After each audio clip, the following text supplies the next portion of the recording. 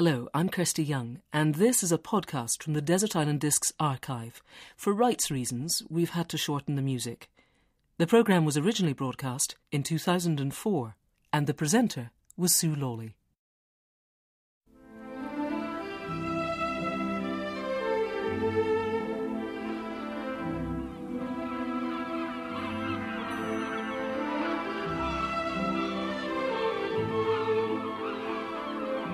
My castaway this week is a satirist. For the past 12 years, he's appeared regularly on television as one half of a wittily toe-curling conversational duet.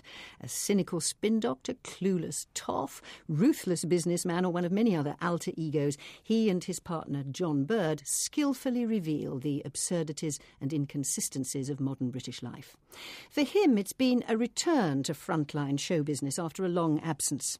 A member of the group of iconoclasts that came out of Cambridge at the turn of the 60s, he was one of the talents, with Peter Cook, behind the Establishment Club in Soho, and wrote for and appeared regularly on the new genre of satirical television shows, such as Not So Much a Programme, More a Way of Life.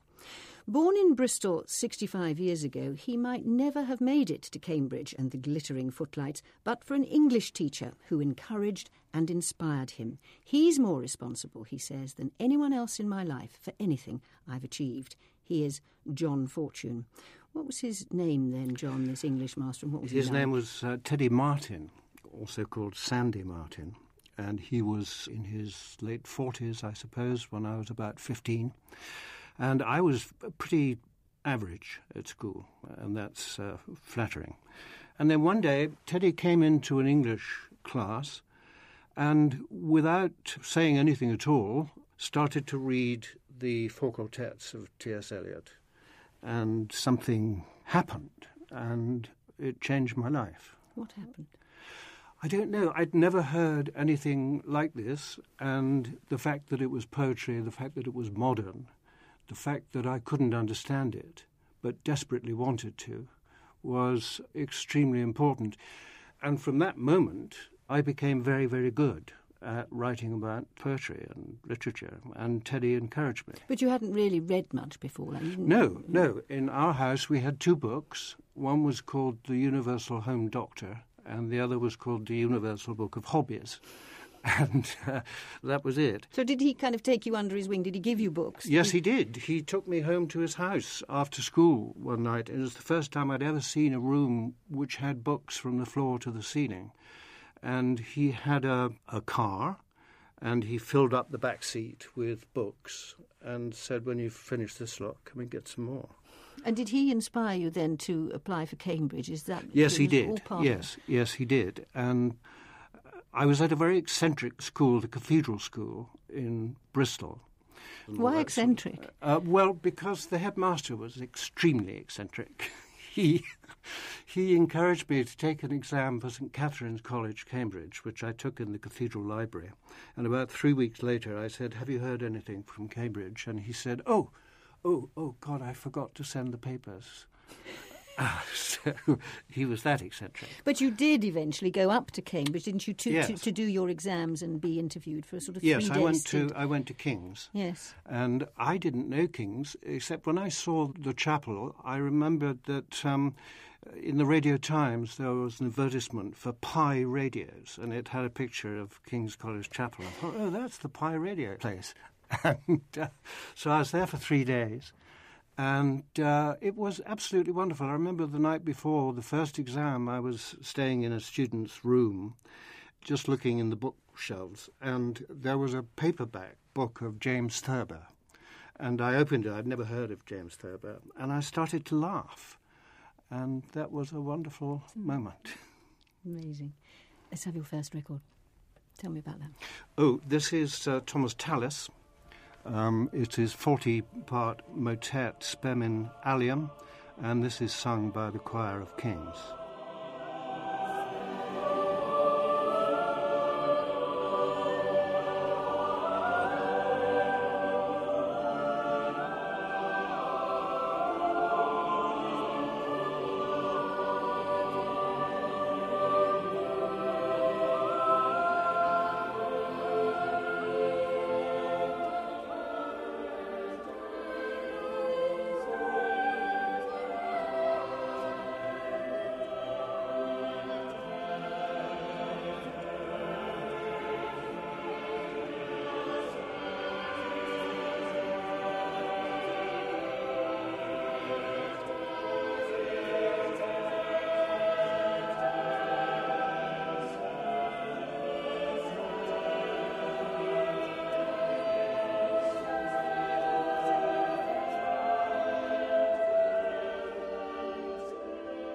Part of Thomas Tallis' Spem in Allium, sung by the choir of King's College, Cambridge, led by Stephen Cleabury. And Memories of Cambridge in the late 50s for my castaway, John Fortune. It was a watershed in his life. Presumably, John, for a working-class boy from Bristol, I mean, it was full of untold exoticism. Absolutely amazing. I mean, in my first year, well, I suppose my first term, I had sexual intercourse for the first time. I tasted claret. I tasted whiskey, brandy. I had spaghetti that wasn't out of a tin. I had coffee that was ground, aubergines, courgettes. It was amazing. I must have spent the whole year just eating and drinking and having sex. Making up. Yes. But your timing was also perfect in a sense because, of course, it was just at the moment, wasn't it, when the working class was becoming very fashionable. So, yes, it was. Angry young men and hurry on down and room at the top. I mean, you'd have been really in there. Well, I was, in every sense. I mean, the fact that at home we had an outside lavatory and no bathroom was just catnip to upper-class young girls who'd been to Cranbourne Chase and all that sort of thing. They like to hear you talk dirty. Oh, absolutely, yes. Did you actually go outside to have a pee in the middle of the night? Certainly. But a wonderful, different atmosphere from the atmosphere you've left behind in Bristol, which I do want to talk to you about. But yes. Just free and liberal. And... Yes, King's was the first college in Cambridge to take the spikes off the gates and the railings.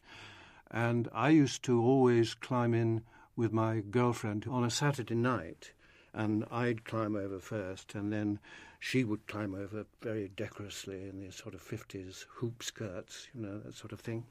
And as she landed on the gravel, there would be the voice of the porter from the shadow of the buttress of the chapel saying, "Well jumped, miss." Oh, wonderful. You were taught by F.R. Leavis, yes? Yes, and I wanted to have supervision with him. And eventually Frank Leavis said, "Well, I don't know. I mean, you're from King's. King's. I remember walking up King's Parade and seeing Lytton Strachey with Dady Rylands on one arm and Rupert Brooke on the other, and I didn't know where to put myself." You make him sound like Enoch Powell. Well, he was. He was a bit like that. He was very puritanical. Yeah. But he was a wonderful man. And E.M. Forster was a fellow. Now, I mean, King's was his permanent home, wasn't yes, it? It was. He lived would there. have been, nearly 80 by then? Yes, I suppose he was. But he was very, very charming. I had a great friend who lived in the rooms above his in King's, and one night he knocked on my friend's door and said, "I'm awfully sorry to interrupt your lovemaking, but could you do it a little more quietly?" Wonderful. I have to ask you, when talking about Leavis, did you learn from him about satire and that satire was about moral judgments, and have you borne this in mind ever since? I certainly at that time was very influenced by Leavis's very rigorous view about society and the great tradition and all that.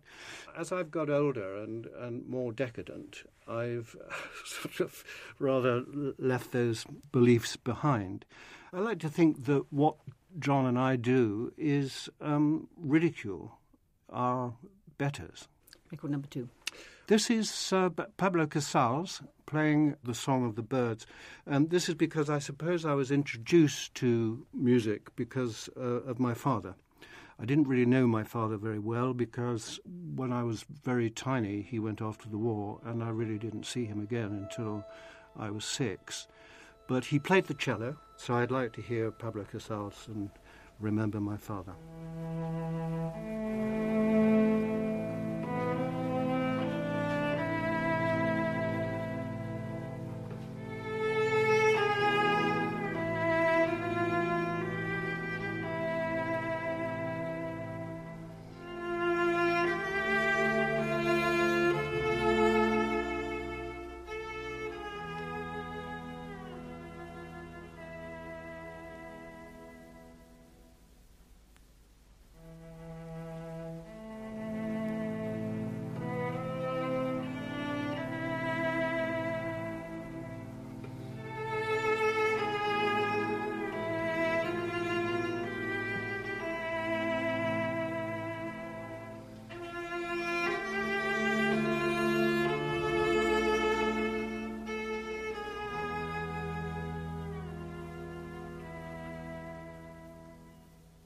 Pablo Casals and the Catalan folk song, The Song of the Birds. It is fascinating, John, that your image today, which of course is completely false because it's drawn from your kind of satirical appearances, but nevertheless, it is consistently one of being sort of upmarket, buffer. Somebody called you, I think, a sort of ineffectual Latin master.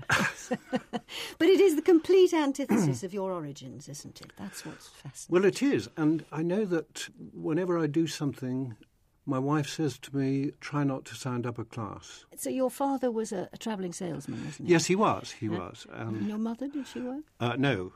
She worked before she got married. She worked in a dress shop. And oddly enough, I have a middle name, Courtney. And I used to say to her, why on earth do you call me Courtney? And she said, well, he was the man that owned the dress shop, and he was the only rich man I've ever met. And you lived in a little 2 up, 2 down, and as you said, yes, outside lavatory, but then you moved into a bigger house. We moved into a bigger house because my grandfather died, and my grandmother and my mother's brother decided that they'd like to sell their house and move in with us, which in fact they did. Mm. It was quite difficult, because my grandmother wasn't a particularly nice woman. My uncle used to go off to work at 9 o'clock in the morning, and 5 minutes later she would start to boil the cabbage. And so by lunchtime it was just appalling. You can smell it now. Yes. So if you were, as you say, under the influence of this school teacher, and you were beginning to learn about literature and art and how to think, and so, presumably the desire to escape was at the front of your mind, was it? Well, I remember when I was at my primary school, I think we had an interview with the headmaster, Mr. Elton, and he said to my mother, there's no reason why John shouldn't go to university, even Oxford or Cambridge, and you wouldn't have to pay a penny. And I never forgot that. Mm. I was educated at King's for 3 years, and at the beginning of each year, the bursar used to come to my room and say, I've got the money for your exhibition here. Would you like it in cash or wine? What did you take? I used to take the cash, I'm afraid. What, just loaded the cash on you then? Yeah. And then those great big white notes. Old £5 yes, notes. Yes, that's right. Number 3. In my teens, I got very, very keen on jazz. And I joined the Air Training Corps because they had a silver wing band, and they gave me a trombone and sort of taught me to play it. Except that the very first time we had a parade, and we were marching along with a huge crowd behind us, and the music began slipping in the lyre that's screwed to the trombone. And I tried to grab it and let go of the slide, which just fell off, and 2,000 people tramped over it. But this record, this is just... Louis Armstrong and Ain't Misbehavin', recorded live at the Town Hall, New York in 1947. Your Cambridge timing was right for other reasons too, wasn't it, John? Not just that working class was fashionable, but that the footlights were moving into their kind of satirical heyday. A lot of people who were to become very famous were around. I mean, shall I drop some names for you? David Frost, Peter Cook, Jonathan Miller, Eleanor Bron, and of course John Bird. And John Bird, absolutely. And in fact, in my first year at Cambridge, he directed the footlights, and being very rigorous, John, every sketch in it ended with death. So that was a departure. And then I directed the footlights in my second year and wrote most of it with Peter Cook. And those were really great days. But until that point, most footlights reviews have been about bedmakers and punts and putting chamber pots on top of the chapel and that kind of thing. But how would you characterise how you changed it then? What did you bring to it if you did away with the bedmakers? I suppose what we brought to it was very, very much influenced by Peter. So it was that sort of surreal. Going comedy. off at tangents. Absolutely. Bizarre. I mean, I can't remember why, but the one that I directed was called, for some reason, Pop Goes Mrs. Jessup. Now, why that would be the case, I have absolutely But it makes us laugh no immediately, idea. doesn't it? Yes. But he was he was an outstanding, something completely different, wasn't he? Yes, he was. He was. And I had the luck to work with him at Cambridge, and then when I left, he opened this club called The Establishment. And I was going to direct it and write it with John Bird, and we'd get some actors in to do it, and we'd spend every night at the Café Royal counting our cheques. And we had 2 days of auditions, and we couldn't find anybody. I mean, we found Barry Humphries, but Barry isn't really a team player, you know. But anyway, so Peter said, well, we can't get any actors, you'll have to do it yourself. So we did. And we spent a year in London. This was in Soho. In Soho. In Greek Street, wasn't That's it? right. And it was hugely successful. Hugely successful. Steamy, smoky, full of people. Yes, because as Peter saw, everybody wanted to become a member of the establishment. Record number 4. This is Peter. This is Peter Cook and Dudley Moore.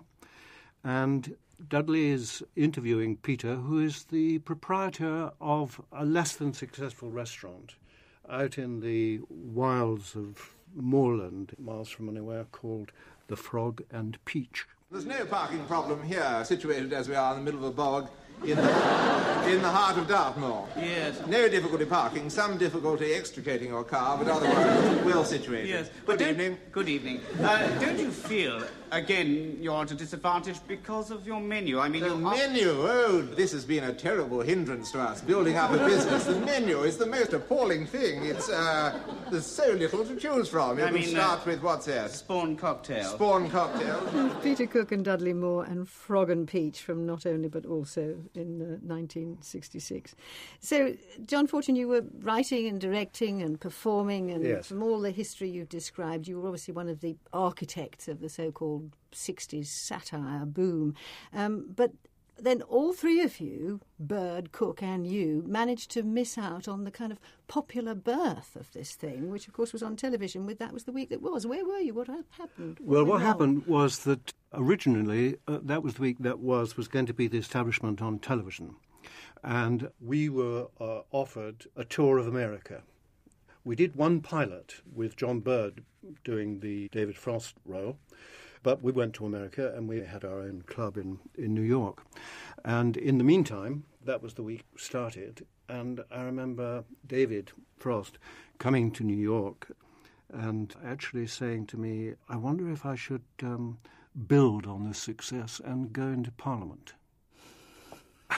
But alas for Parliament, he never did. So by the time you came back, something was happening. Yes, absolutely. And you lot had missed out. Well, to some extent, although the subsequent programmes, not so much a programme, more a way of life, and then The Late Show and BBC Three, we did take part in those. Yes, of course. Yes, we did. Absolutely. Yes. You did, didn't you? We did. Yes. Record number 5. Record number 5. This takes me back to New York and the establishment there, because when we arrived there, the manager said, I realise you need a trio because you've got a girl who's going to sing. But we don't have a lot of money, and so I've had to hire some black musicians. I hope you don't mind. And we said, well, we don't, no. And he said, but the piano player can play. His name is Teddy Wilson. And this would be like me saying to you, the sound recordist next door is someone called Richard Dimbleby. I mean, it was absolutely amazing to me. Every night he would play, and he'd always say, what would you like me to play? And I'd say, play something you used to do with Billie Holiday and Lester Young. And he could never remember because he'd done so many. But this record is Billie Holiday singing, and it's Easy to Blame the Weather. To blame the weather. When I think of the sun, it scares me. My one alibi will pass. And springtime, I hear, is early this year. They'll see through me like glass. I see no reason for this breakup, so let me be the first to make up. If a reason must be had, it's easy to blame the weather. Billie Holiday with Teddy Wilson and his orchestra, and it's easy to blame the weather.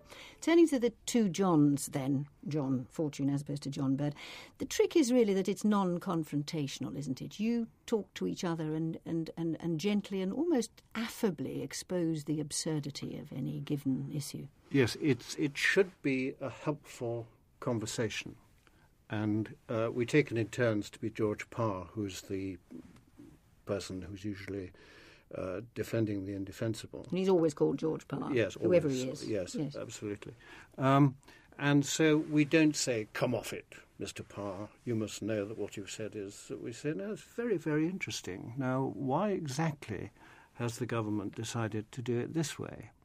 And in the easiest forms, I mean, for example, British defence policy, you don't have to make jokes about it. You only have to describe it. And it's extremely funny, as long as you don't try and challenge the absurdity of it. So if you just say, well, tell us about the Eurofighter, the fact that it's a joint venture and Spain and ourselves are building one wing of the aeroplane, we build half each. And it wasn't for years and years until they put them together that they realised that we were doing it in inches and they were doing it in centimetres. So our bit was twice as big as theirs. And this, you don't have to make this up. You don't create the absurdity. No, it is absurd. Just, yes. And you don't write it, do you? You kind of... How much on the hoof is it? Well, we have a framework. And you don't rehearse it? No, we don't, because we are the laziest people in the world. We have an argument, we know where we're starting and we know where we're finishing. Laziness is not the reason, though, is it? That in a sense, you'd preempt the jokes. Somehow, you've just got to lean back and let it happen. Yes, I think you do, and you have to have the confidence for doing that. Yes, and that takes a lot of confidence. Yes, less so now because people seem to like what we do, and we've never, touch wood, broken down and completely failed. You do corpse, though. Yes, and I'm very ashamed of that because I... No, you're not. No, I am. It's always quite a good moment. Well, people say that. But the thing is that because we haven't heard what each of us is going to say always, if someone comes up with something that we've never heard before and strikes us as very, very funny, it's very difficult to keep a straight face. And do you prefer being George Parr or his interlocutor? I don't mind. In some ways, if you're asking the questions, if you're the interviewer, you think, oh, well, it's not my job to get the jokes this week. Yes, I must say I would have thought it would be more difficult to be George Parr. Yes, we take it strictly in turn. Oh, do you? Yes, yes. So which week do you prefer? I don't know. I'm sorry. I don't. I mean, I like it both. I like the relaxation of not having to be funny, if you see what I mean. Yes. On the other hand, if I do think it's funny, I enjoy doing it. Record number 6. I'm a Scarlatti freak, and this came about when I was doing a play in the West End, and opposite the stage door was a wonderful shop called Cheapo Records, and it had thousands of LPs, and I used to go in there all the time and buy wildly romantic music. And I think I must have been talking to John Bird because he's desperately rigorous and ascetic, and thinking, I've got to be more like John. So I went into this place and I saw a record of 14 sonatas by Domenico Scarlatti played on the harpsichord, and I thought that's like having a cold bath. You know, it couldn't be more ascetic and rigorous than that. And, of course, discovered that Scarlatti is the most wildly sensual, romantic composer of all.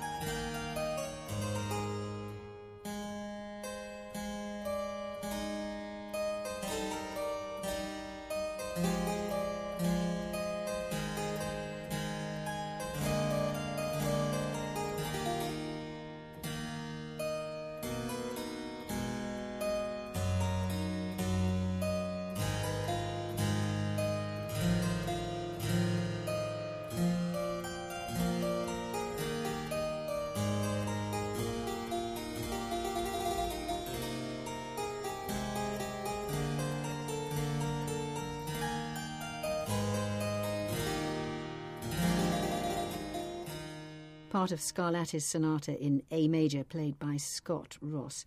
So, John Fortune, you can't ask everybody about their politics, but I can ask you, where do you put yourself in the political spectrum? Pretty far to the left. I would like to describe myself as a socialist. Radical left. Yes. I suppose so.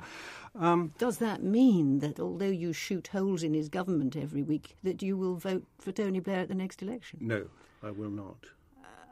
No. What I'd like... What do you vote then, if you're of your political hue? It's terribly difficult. My recommendation to everyone listening there would be... I hope this is a joke. is at the next election not to vote at all. Oh, no right. one. Yes. No one votes. Is this a sort of absurd proposition, or are we to listen to this very seriously? Please listen very seriously. It is a problem, though, isn't it? Because, you are a satirist. The show that you do with John Bird and with Rory Bremner, is put forward as an entertainment. And yet, at the same time, it is political comment. It's serious comment. And, the line gets blurred between the two, and that's difficult.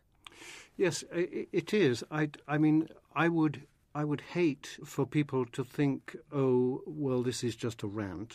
It has to be funny. It has to be entertaining, because otherwise people won't listen and it won't affect them. But if you get too serious, it ceases to be entertaining, surely. Well, exactly, and that's what we try not to do. Yes, but you are political commentators masquerading as satirists, actually. That's where it's got to now. I'm happy with that.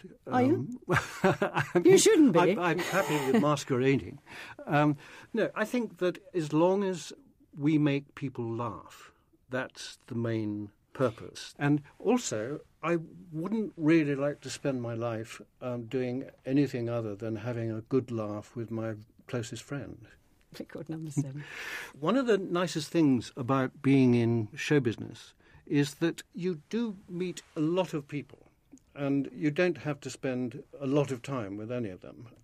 I remember my father worked for this company for 36 years, and he couldn't stand the other people in the flow. It's a very good point. Whereas if I do a television series for 6 weeks, at the end of it, I never have to see anyone again. But I worked a lot with Eleanor Bron, who's another very, very close friend. But luckily you don't have to see her too often. I don't have to see her, no. Except I am seeing her. Anyway, she recommended to me Brahms's chamber music, and I love it.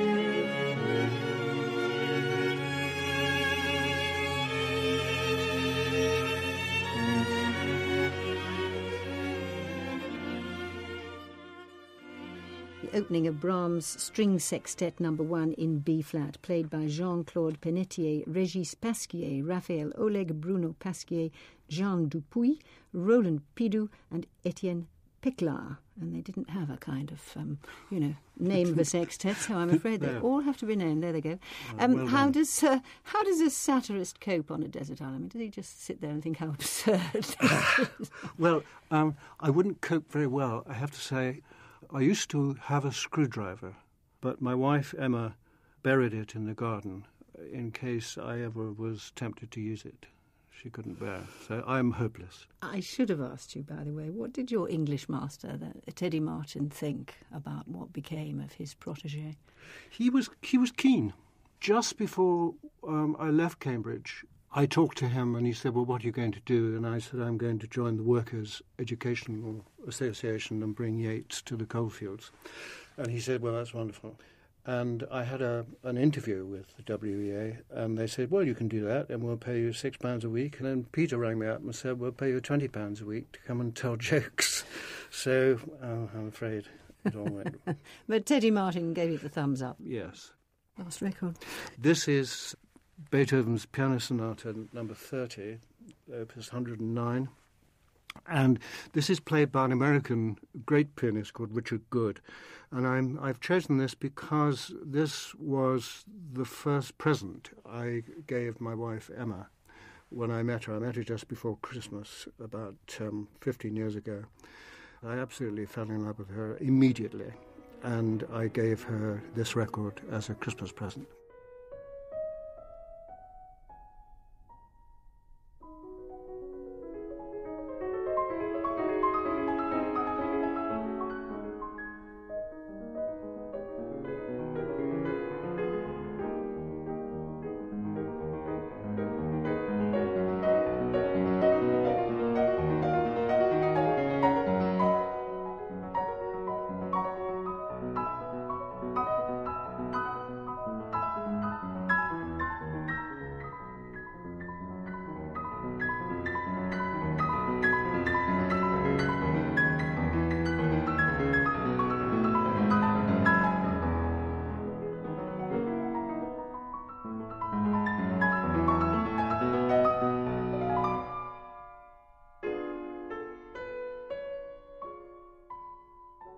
The opening of Beethoven's Piano Sonata number 30 in E major, played by Richard Good. Now, if you could only take one of those 8 records, John, which one would you take? I'd take the Beethoven. And your book, as well as the Bible of Shakespeare? This may be a slight cheat, but I'd like to have a novel called The Leopard by Giuseppe Tomasi di Lampedusa. But if I possibly could I have it in English and Italian? Because maybe by the time I get off this island, I might know a bit of Italian. Why not? And your luxury? My luxury, I think what I'd like actually is a very old, very beautiful rug made by the Baluch people of Afghanistan. And I could sit on this and in strong sunlight, the wonderful colours would be tremendous. And I'd sit and watch the horizon. John Fortune, thank you very much indeed for letting us hear your Desert Island Discs. Thank you.